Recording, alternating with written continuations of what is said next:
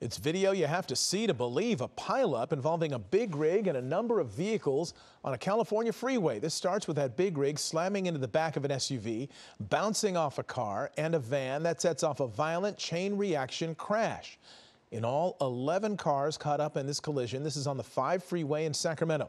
The big rig eventually tipping over, blocking all of the southbound lanes. One person was killed. 2 others suffered only minor injuries. Investigators so far don't believe drugs or alcohol were involved in that crash.